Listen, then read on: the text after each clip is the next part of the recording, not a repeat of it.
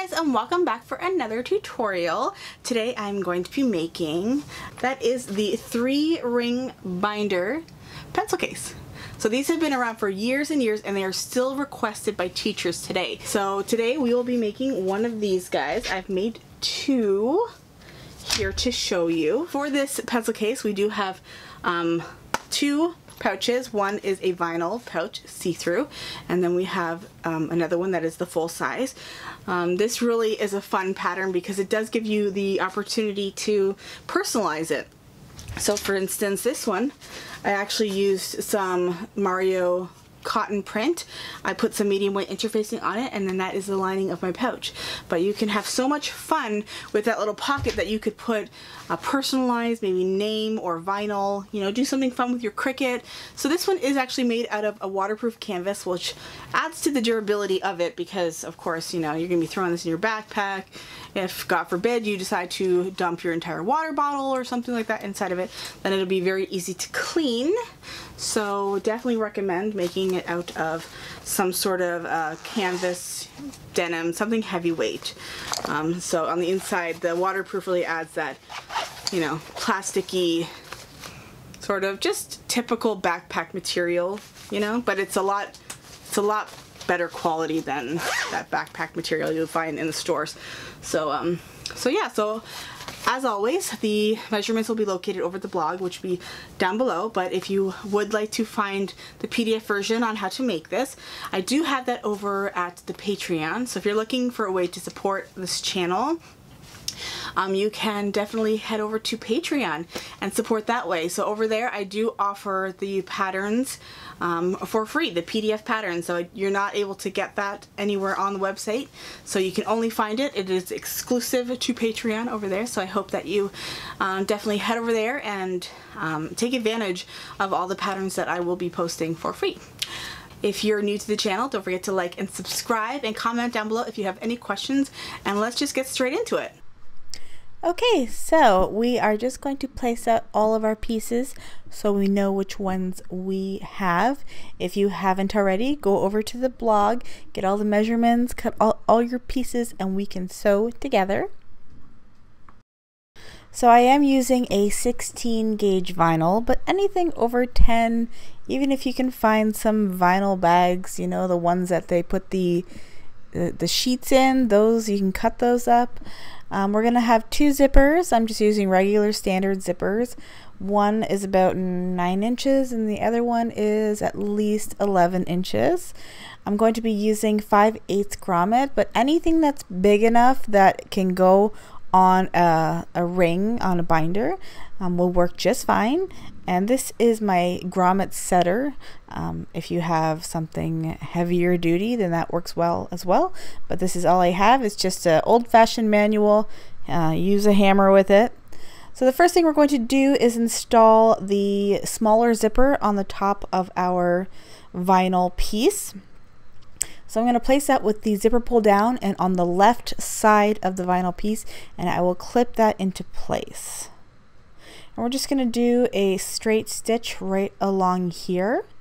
I like to switch my machine over to a zipper foot. If you're new to zipper feet, as always, I have the link in the information icon. You can go over there and learn about zipper feet. They come with most machines. This is a Brother machine, and it came with a little pack of feet, so I was able to find my zipper foot in there, and you can learn all about it. It's a great little foot, and it helps you get nice and close to your zipper teeth. So the next thing we're going to do is we're going to fold over the vinyl, and we're going to do a top stitch over top. Now I didn't mention before, but I like to up my stitch length to about a 3, and that's just because it is vinyl, and if you make your stitches a little too close together, you are perforating it, so you don't want to basically have it tear when you go to use it. So just make it a little bit wider and it will stay nice and securely. So now we're going to take our red fabric, which is the lining of that vinyl pouch, and like I said before, there is an awesome opportunity to add a fun little pop of print or add some custom vinyl. So I am using my waterproof canvas for this.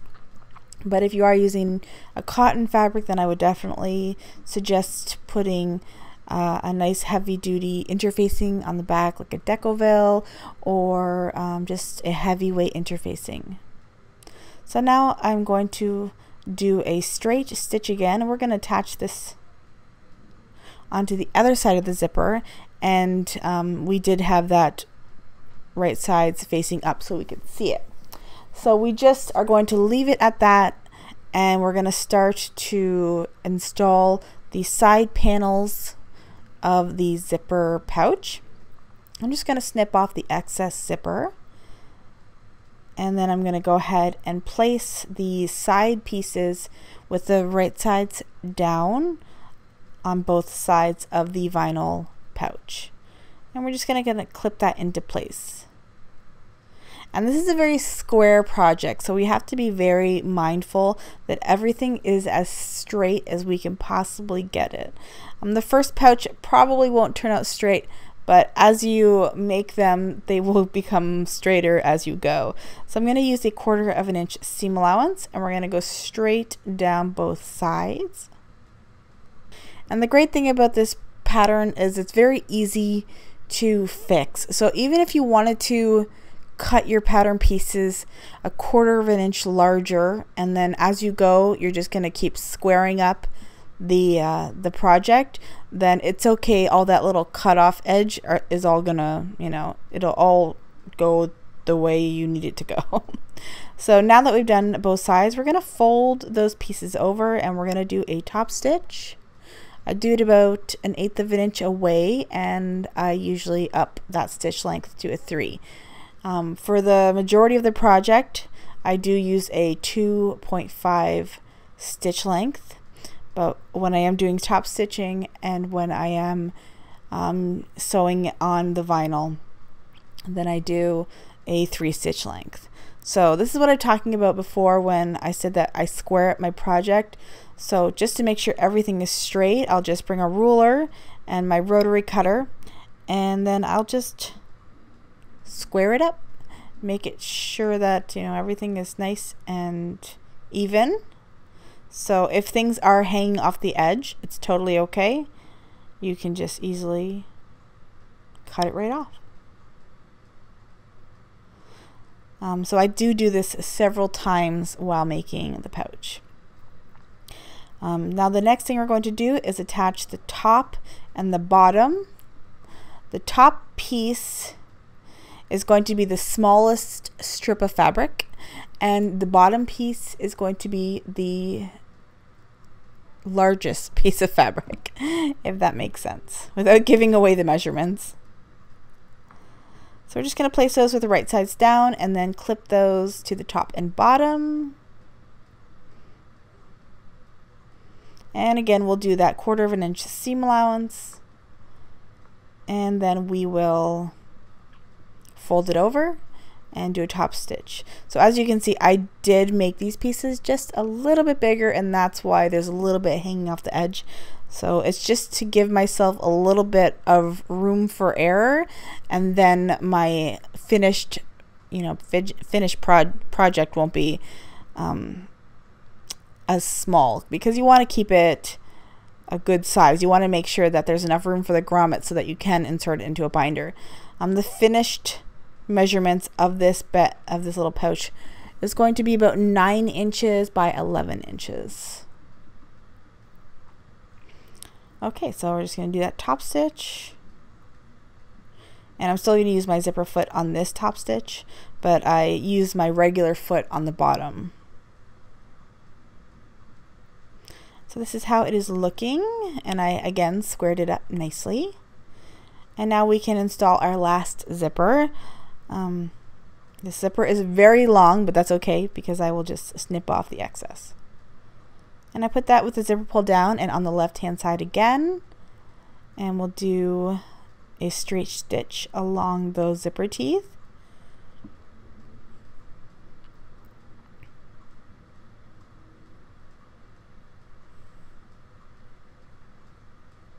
And we'll fold the zipper up and again do a top stitch right along here.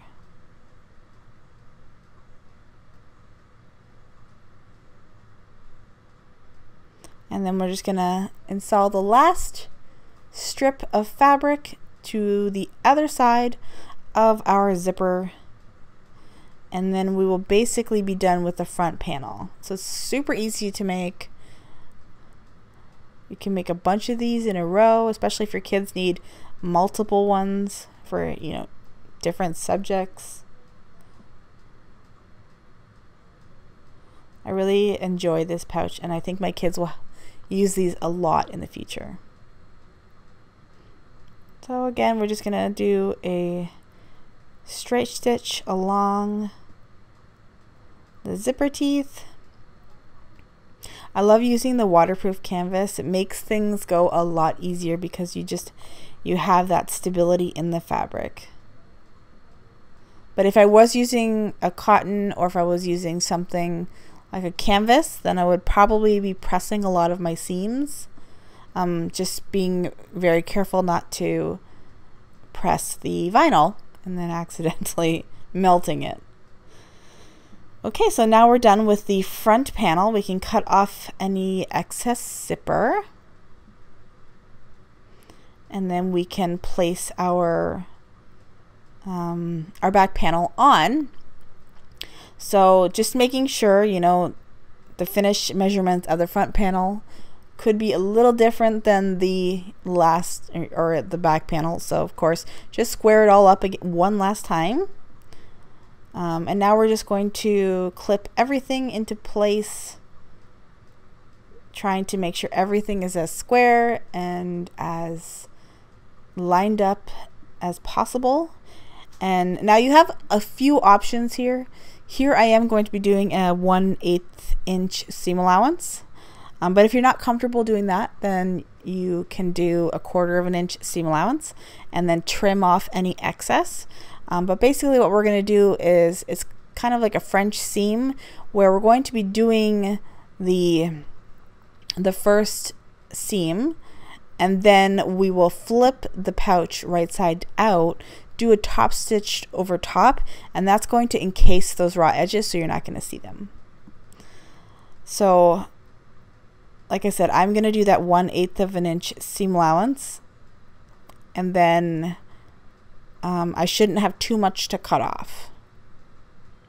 But of course it will affect your seam allowance, or not your seam allowance, but it will affect the finished product measurements if you were to do a 1/4 inch and then cut some of it off. It won't make a huge difference in the end. Like, you'll still be able to get your grommets on, so it's up to you. I'm just going to snip off the corners just to reduce the bulk. And I did have a little bit to cut off. And now we are going to open up our zipper. And your zipper should already be open a little bit from when you sewed on that back panel. And we're just going to poke out all the corners. I did use a pen here to help aid in that. And any of the tools that I use in this project, everything will be listed over at the blog post. And of course, there will be Amazon affiliate links, so that will also help to support my channel if you want to go over there and do a little bit of shopping. And again, I appreciate anyone who does go over to the Patreon and support. I made a beautiful PDF for this if you're interested, because I know there's a lot of people who have different learning styles. I'm a very visual person, but I know that a lot of people enjoy having, a document so that they can just kind of flip through it on their own time. So now I'm just doing that 1/4 inch seam allowance all the way around, and that is encasing the raw edges, and then you'll be pretty much done, except for the grommets. We still need to install the grommets. And you might see me miter the corner with my stitching, and that's just because I have a very beginner machine, and if it's too bulky in the corners, then it'll just bend the needle or something. So it's okay if you want to just kind of jet over the corner there. I still think it looks pretty good. Okay, so now we're just going to install our grommets. So like I said before, I think they're 5/8 or 11 millimeters. So you can measure them. They measure about 5 1/4 spacing from center of grommet to center of grommet. Or you can just cheat like I did and get a piece of paper and just lay that on top and use chalk to mark them out. Now I have a hole punch that I got over at the hardware store. I think it's for like leather or metal or something like that, but it works great. It's basically the same one you can get in the craft store, but a lot cheaper. But it does help. It's just not big enough for these big grommets, so I try to kind of make the hole bigger, and then I use my scissors, and it's just a whole process. So, but I do know that this little grommet setter set you can get at like a regular store. They're like tarp grommets, so look in the camping section and they'll give you the snap setter, and I think there's even a piece there that will punch the hole also. So super easy, and this is how it goes in. Pretty straightforward. I hope you guys enjoyed this tutorial, and don't forget to share it with your friends and like, comment, subscribe, and all that stuff. And thank you so much for watching, and I will see you guys in my next tutorial. Bye guys.